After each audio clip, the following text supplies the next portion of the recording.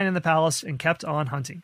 So there you go, listeners. You can hunt or fish or do some sort of outdoor activity. Hey everyone, Scott here. One more brief word from our sponsors. The fifth thing to do during a quarantine, I think this is very useful if you happen to be a creative. Maybe you have been planning on writing a book or painting something, coding software, doing any sort of project where you have to hunker down for a long time. If that's what you need to do, then quarantines are great, and you can follow the example of William Shakespeare because he probably wrote some of his best plays during a pandemic. There's an article that appeared in The Atlantic a couple weeks ago, and the title is Shakespeare Wrote His Best Works During a Plague, and this is my source for this here. This was something that playwrights had to deal with constantly.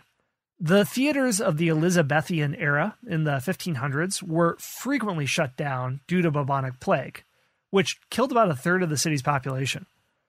The rule of London was that once the death rate exceeded 30 per week, then performances would be canceled because you'd have a lot of people packed together and you don't want that during a plague. Shakespeare himself barely survived an outbreak that killed his older siblings when he was an infant. London officials in the 16th century thought that people would flock to see these plays and they'd be close pestered together in small rooms, as they wrote, and this would cause plague and increase the rate of infections. In the first decade of the reign of King James I, the plague meant that London theaters were probably closed more often than they were open, and Shakespeare's troupe, the King's Men, had to rely on royal gifts and tours of the provinces in England in order to replace their lost box office. So that's one advantage they had then. In London or in England, there was no national quarantine that would be impossible to enforce, but there was also much lower population density, so it was much easier to go into the countryside. The scholar James Shapiro writes in his book, The Year of Lear, that the early epidemiologists of the period weren't the only ones who blamed the spread of disease on people breathing the same foul air in enclosed encampments. Religious zealots also blamed the theater for the plague because of what they thought of the immorality and the blasphemy and the lewdness and the cross-dressing, where men dress up as women. One preacher during the Elizabethan period said that the cause of plagues is sin, and the cause of sin are plays, and the cause of plagues are plays. What's interesting is that the plagues may have caused plays. So he got the cart before the horse there. Shakespeare, a lot of people think, turned to poetry when plagues closed the theaters in 1593. That's when he published his narrative poem, Venus and Adonis, in which the goddess begs a kiss from the beautiful boy to drive infection from the dangerous year. For she claims, the plague is banished by thy breath. So he's taking real-life inspiration there. Low poetry could have also been spurred on by the plague, and some thought could even cure it. But Shapiro thinks that another closure of theaters in 1606 allowed Shakespeare, who was an actor and a shareholder in the King's Men, to get a lot of his writing done. He was able to meet the demand for new plays in a busy holiday season at court. So during this period, he churned out King Lear, Macbeth, and Antony and Cleopatra. So that's a pretty good haul for what quarantine brought him. So the plague decimated young populations, but unfortunately, in a positive turn of events for Shakespeare, it also wiped out the competition. There were companies of boy actors who dominated the early 17th century stage and could often get away with more dicey productions than their older competitors. And Shakespeare's company took over the indoor Blackfriars Theatre in 1608 after the leading company of younger boys collapsed. So they started doing edgier, darker productions and capitalized on a market share that was now available. So the plagues also provided a lot of metaphors in his plays as well. There are references to the plague and its sores called God's tokens in Antony and Cleopatra. Also, a Roman soldier fears that his side will fare like the token pestilence, where death is sure. This also leads to the conclusion of Romeo and Juliet with plagues. The friar who's supposed to tell Romeo that Juliet is only pretending to be dead is prevented from delivering his message because he's quarantined with a fellow priest who's been helping the sick. This line goes, "The searchers of the town, suspecting that we both were in a house where the infectious pestilence did reign, sealed up the doors and would not let us forth." So Romeo never gets the message and he kills himself before Juliet revives. Okay, so that's what you can do if you are bunkered down. You can write a play. And the last thing you can do is that you can discover physics. Although I should mention that you're probably only going to discover physics if you happen to be Isaac Newton. Isaac Newton, if you take any kind of science-based curriculum in college, he practically dominates your first 2 years. Calculus, that's Isaac Newton. A lot of physics, classical physics, and calculus-based physics, that's Isaac Newton. He invented classical physics with his tract Philosophiae Naturalis Principia Mathematica. And the building blocks of this came from when he was doing research while he was at home from Cambridge University when it was forced to shut down during a plague, and he was also under quarantine. He wrote formulas of the mathematical constant of gravity while he was observing an apple falling from the tree.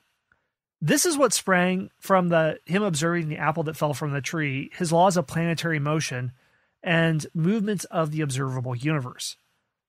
So, Newton was incredibly prolific.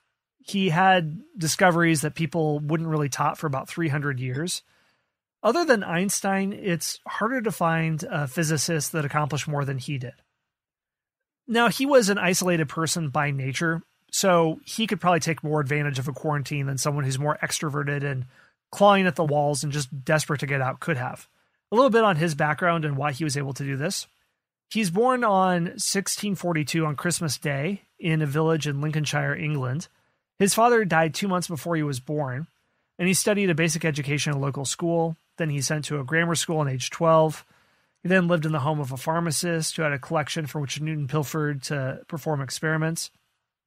At the age of 19, he enters Trinity College in Cambridge and learns of the scientific revolution that's longed by Copernicus and Kepler and Galileo. He studies philosophy and theology and returns home after his 1665 graduation in order to escape the plague. He's an interesting guy. There's a manuscript collection of Newton's that's available online digitally, and he's interested in a lot of things when he's young. His notebook, which began in 1659, it's filled with formulas and recipes and instructions for performing simple conjuring tricks. In one passage, he talks about how to turn water into wine by taking as much lockwood as you can hold in your mouth without discovery, tie it up in a cloth and put it in your mouth, and then drink some water and chomp on the lockwood 3 or 4 times, and then spit it out in the glass. So no one knows how to take advantage of solitude like he does. He was sort of a polymath, and this made him bored with Cambridge's strict curriculum, and he disregarded subjects in his first year. His instructors thought that he was a poor student. But it wasn't until his mathematics professor recognized his genius that his scholarly career begins. He begins with a series of notes on Aristotle, and then he gets into Descartes' latest theories on science and mathematics. Anyway, here's how he takes advantage of the plague. It breaks out in 1665 in London. Cambridge is closed for 18 months. And Newton then returns to his family estate in Lincolnshire.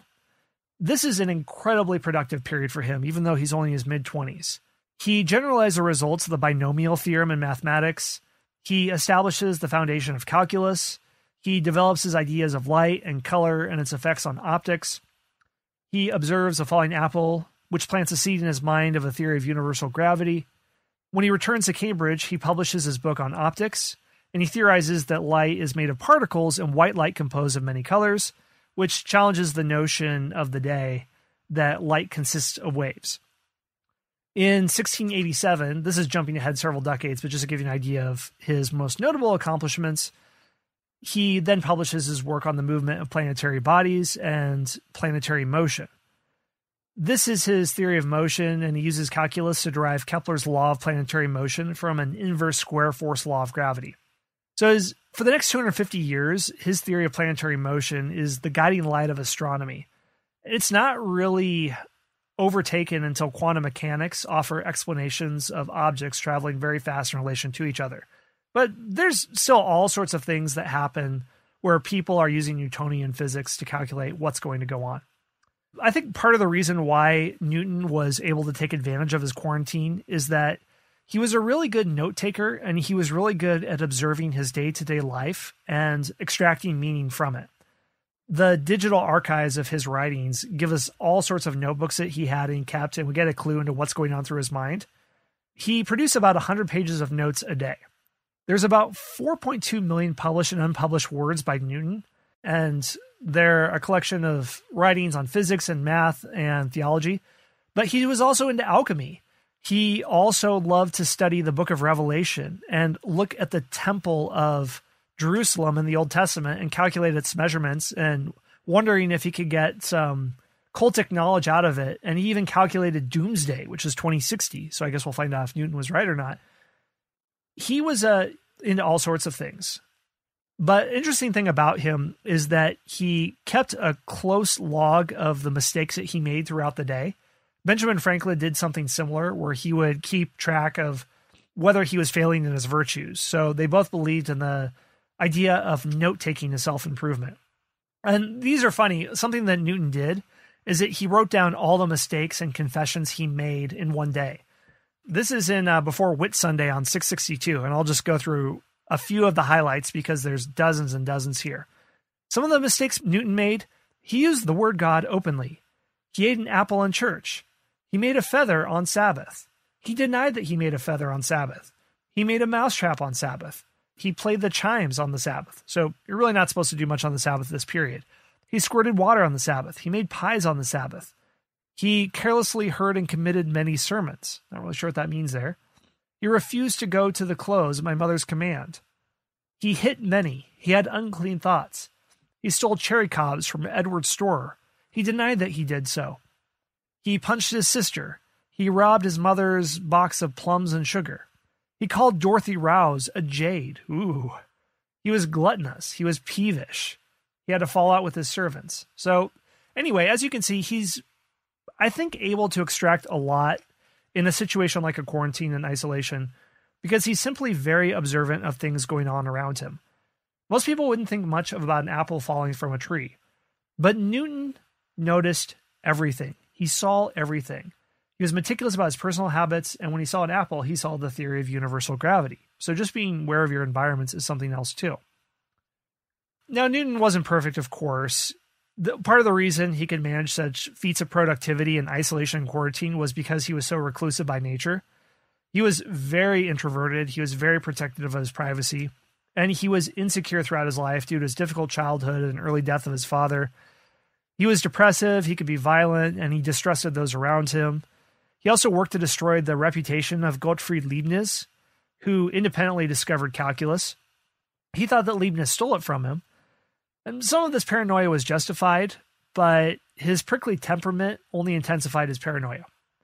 Okay, listeners, so that was number 6 right there. These were 6 things that you can do during a quarantine.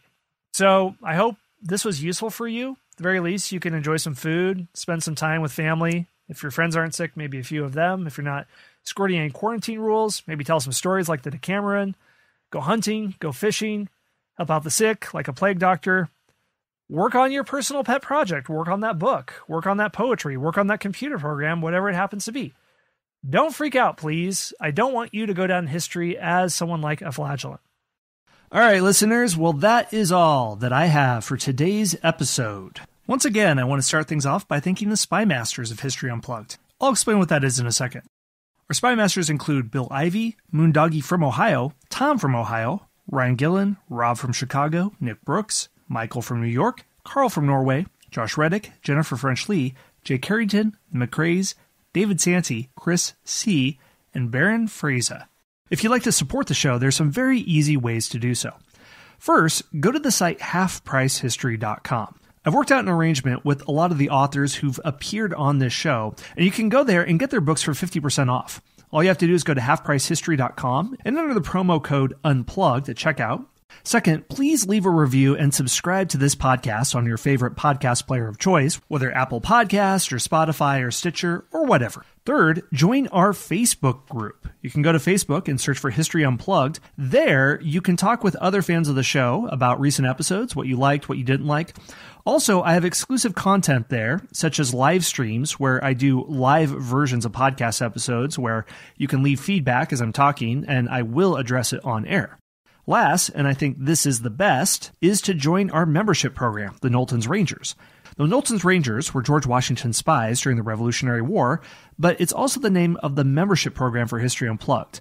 If you go to patreon.com/unplugged, you can join the membership program at 3 levels. If you join at the Scout level, you'll get all 400 episodes of History Unplugged absolutely ad-free and early access to new episodes. If you join at the 2nd level, the Intelligence Officer level, get all the stuff that Scouts get, along with bonus episodes. There's currently about 40 of them, including series on Audie Murphy and Operation Long Jump about the Nazi attempt to assassinate FDR, Churchill,